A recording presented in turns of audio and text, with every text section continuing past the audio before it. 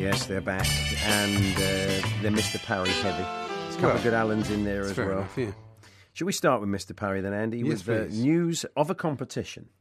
The most deserving applicant will be chosen by our very own Darren Goff. Yeah, old Goffy. You know who Goffy is. Not based on that impression, Mike, no. Sadly. Not really, no. I must have been thinking of somebody else. It's Big Alan now on the quick free kick they did for Arsenal in the Champions League. Wenger's a hypocrite.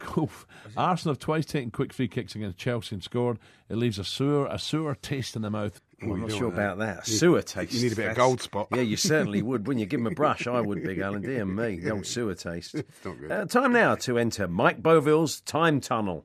I'm off to Craven Cottage this evening. Yeah. Covering Fulham versus Shakhtar Donetsk last night. Hey? Takes him doing, doesn't he? What was the result? I have no idea. That's right, isn't it? Yeah. The time tunnel there. Incredible. Now, if you didn't see much of the Winter Olympics, here's Mr. Parry with all you really needed to know about the event. This was a question I didn't have a clue on, did you? I've only watched bits of it. I've watched the curling. Well, I watched the old Trey thing because the girl came back last night. Trey, you know, Skeleton. Is it called that? Yeah, the Trey. What you call her? Trey Henry, was it? Yeah, in case you missed the Winter Olympics, that's pretty much what happened. Henry the Tray and the girl who came back last night. It was what you needed to know. Yeah. Now, here's a caller to George Galloway, but he's not quite ready. Let's go to James in Dewsbury now on the caring issue. Go ahead, James. James, you'll have to turn your radio down. It's you! Phone?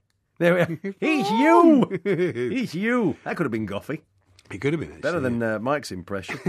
Now, it's Liam Brady with Dance and Ronnie doing what's known as an Igor Monachev.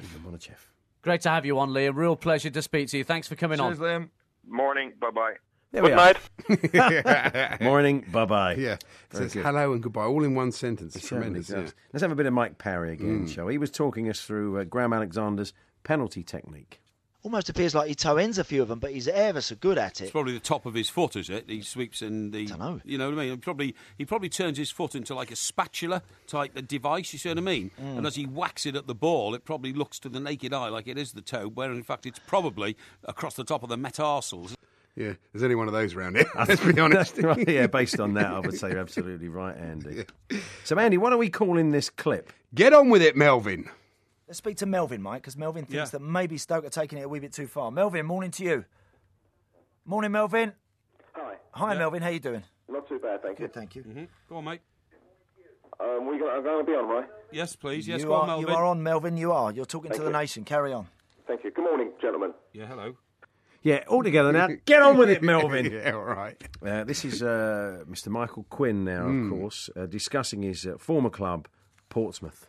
And I think that's all Portsmouth fans wanted, Tom, was to be in the know what was happening to their club, not just, hold on, we're going to go under, we've got to, go into liquidation. I don't want to see Portsmouth liquidised. Not really. Really? I'd hate that, wouldn't you? And no, the players don't deserve that, Pulp really. all the documents, I suppose. After everything that's gone on. Oh, well. Here's Mike now on the backroom team who keep him going.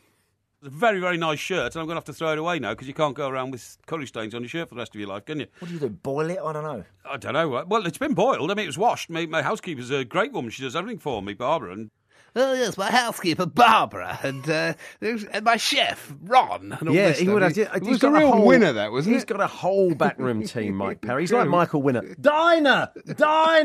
He's always screaming that in the corridors here at talkSPORT. Now, let's have one of Andy's favourites. Simon in Islington. You're on talkSPORT. How you doing, Simon? Hello, Simon. How you doing, mate? He's so confident. You isn't like he? that because he didn't just say, hello, Simon. He went, hello, Simon, how you doing? Yeah, normally they're a bit sort of, nervous and you can hear, but that one was a really confident, real wasn't he? confident. Themed him with a hello, saying Simon. his own name, that's right. Who's next, Andy? Mr. Brazil now with a little window on his world. And what are you up to today? I don't know yet, to be honest. I'm not sure. I could be. I don't know. My problem is, I get aroused when I want to watch the football on the flat. Do you really? Okay, touch too much information there, Al. But staying with that theme, Gorgeous George was at it again. And you can give me your musical suggestions for the great year of 1972, which I remember oh so well. I was 18 years old and like a broom handle in the morning. Well, thanks very Thank much. you very much, George. God bless you. So, next up, here is the caller of the week to Mike and Andy. Chris, afternoon to you. Is this me speaking now? Talk Sport, caller of the week. No, I like this one. Yeah. It's Alan with a time check. Morning, 8 minutes after, 6 minutes after 8 o'clock. So that's 14 minutes, isn't it? I think you're right, yeah. It's 8 minutes after 6 minutes equals. Let's hear it once more. Morning, 8 minutes after, 6 minutes after 8 o'clock. So 8 minutes after, 6 minutes after equals 14 minutes after. And it's a new drive here at talkSPORT to get kids more interested in maths and just improve the quality of maths. Yeah, that's right, yeah. So it's 15 minutes past 2 minutes, minus 7 minutes past 8 o'clock. It's China's morning, it's 2 minutes past the square root of 15. It's working, though. It is. The it's maths very definitely good. improving in this place. Oh, well done. There's the clips of the week.